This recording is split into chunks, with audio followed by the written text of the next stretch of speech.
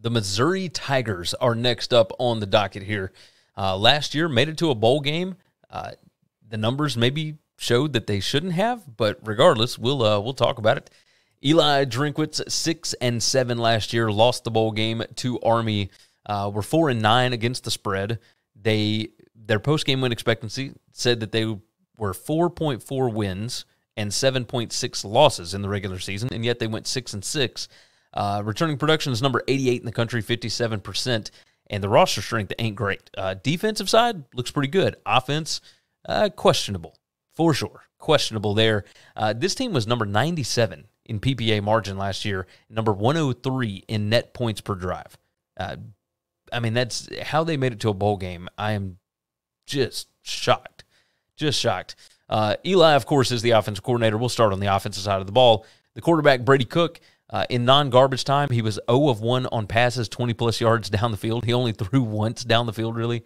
11 of 11 on 0 to 9-yard passes, and 5 of 5 behind the line of scrimmage. He was efficient, but we got to see more. We got to see if he's the real deal, right? Wide receiver room is loaded here. You got Burden, you got Lovett, Cooper, Dove, etc. The offensive line is missing a center now because of what happened with the Buffalo transfer. He was denied immediate eligibility, which is bananas. I mean, they're letting everybody else play. Like, what's the problem here? But regardless, running back is going to be interesting without Tyler Beatty.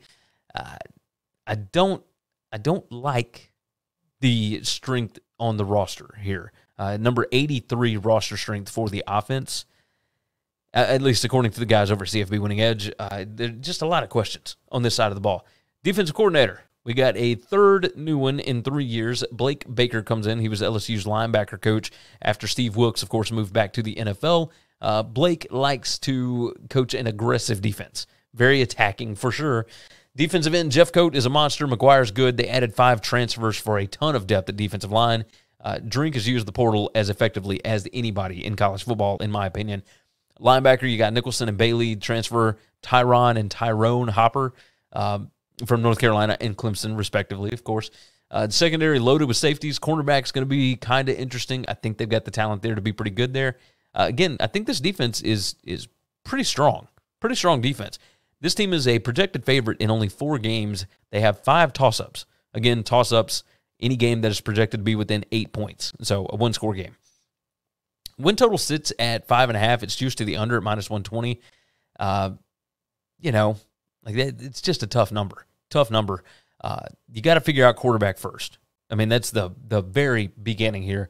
You do return 4 starters on that offensive line. Center's got to be figured out after Polgar, of course, was ruled ineligible. Third new DC in 3 years. Like, what is that going to mean for a really talented defense? You know, Ryan Walters and Steve Wilkes each left for different jobs. They couldn't stop the run or the pass last year. Can they find some consistency with these transfers? On offense, who replaces Tyler Beatty? Like, he had 1,604 yards rushing, 14 touchdowns, and he had 13 more receptions than the next closest receiver. Like, he was an everything guy. Who replaces that kind of production? I've got him at 4-8. Like, I don't feel good about this because I do like Eli Drinkwitz. I like what he's doing, but there's key positions that I think there's a lot more questions than people are really asking here. My only wins on the season, I've got Louisiana Tech, Abilene Christian, Vanderbilt, and New Mexico State. Like, that's the only wins that I've got right now because I don't like the way that the schedule sets up. You got Kentucky at home, you got Georgia at home, and you've got Arkansas at home. Like, I think all of those are losses. I think the better team is the road team there. And then the ones that, maybe you might have a shot in, like at Auburn, that one's on the road. It's just a tough place to play. You get at Florida, and that's the week after Georgia. That's a body blow game. I don't like the way that the schedule sets up, and I think there's a lot of questions about this team, and I hate that because I enjoy when Missouri does well, but there are questions all around this bunch. Thanks for listening to the Winning Cures Everything podcast. The website is winningcureseverything.com, and if you want to connect with us, we're on Twitter at GaryWCE, at Chris B. Giannini, at Winning Cures, or you can email us, Gary at winningcureseverything.com or Chris at winningcureseverything.com. Subscribe everywhere you need to subscribe, and we'll see you soon.